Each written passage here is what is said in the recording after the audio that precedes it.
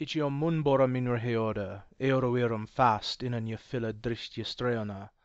I am guardian of my flock, made fast with wire, filled within of the people's treasure.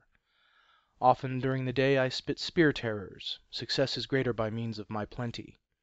The master beholds it, how defensive darts fly from my belly. At times I begin to swallow dark, dusky war weapons, bitter points, hateful poisoned spears. My inside is good, beautiful womb-hoard, proud creatures. Men remember what travels through my mouth. It is remarkable to note that it is only within the past decade or so that we have been able to claim that we have a satisfying solution to Riddle 17 of the Exeter book. Since the Codex's first publication in 1842, scholars have made multiple attempts, many offering up solutions such as ballista, weapons rack, and even the anachronistic visored helmet. But each one failed to satisfy, like a jigsaw puzzle piece that just didn't fit. It wasn't until Mary Jane Osborne made her argument in 2005 that the world had a solution that seemed to work. A beehive. Like any other form of literature, the riddles of the Exeter book were created in context, and a great part of that context is the material culture of Anglo-Saxon England. Even more specifically, what meaning can a book of such mixed content have, especially within the medieval community where we first have record of it? We know it was donated to Exeter Cathedral by its first bishop, Leofrich, but why would a bishop value a book that mixed the profane with the sacred? My dissertation proposes to examine the Exeter book as a whole, and the way it calls on material goods and their relationships with Anglo-Saxons to create meaning and reflect the values of the culture that produced it.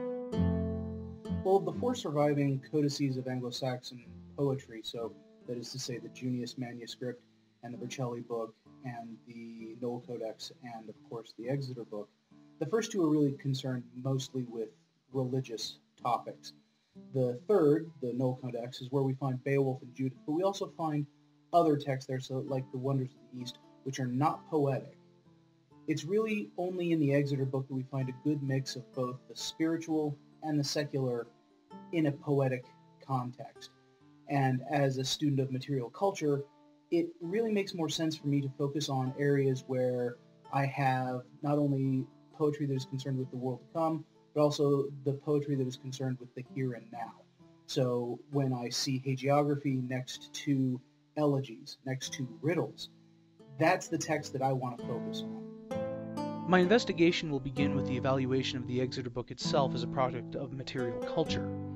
I will then shift my focus to the texts within, examining religious poetry in the form of narratives such as hagiographies, Guthlac and Juliana, and non-hagiographic texts like Christ and the Descent into Hell.